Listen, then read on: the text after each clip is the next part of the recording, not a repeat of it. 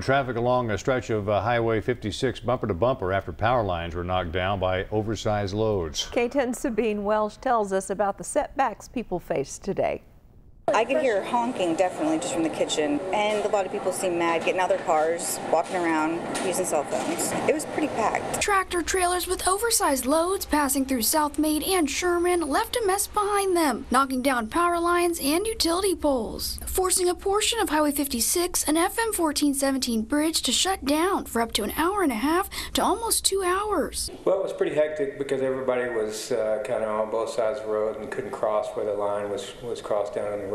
We were having to divert traffic onto Southmayd Road and then to McElroy Road. Highway 56 commuters weren't the only ones that had to change up their schedule, so did the local elementary school and city officials. A transportation supervisor came out and talked to me, said that they were without power and they were going to have the parents come pick up the kids. The police department was without power, the city hall was without power, so it was a pretty large area. Within just over 2 hours, the same trucks ended up in another mess in Sherman, tangling one of their oversized loads in the FM 1417 bridge's utility lines, causing some drivers like Eleanor Austin to reroute to a nearby gas station parking lot. There was a lot of men out there trying to get these power lines off, and the police looked like they were kind of upset. They were trying to get people to go around, and people were just giving them, a hard time a little bit. They need to lift these lights up a little more for these big trucks because they've had quite a few of them hit them. In Grayson County, Texas, Sabine Welsh, K10 News.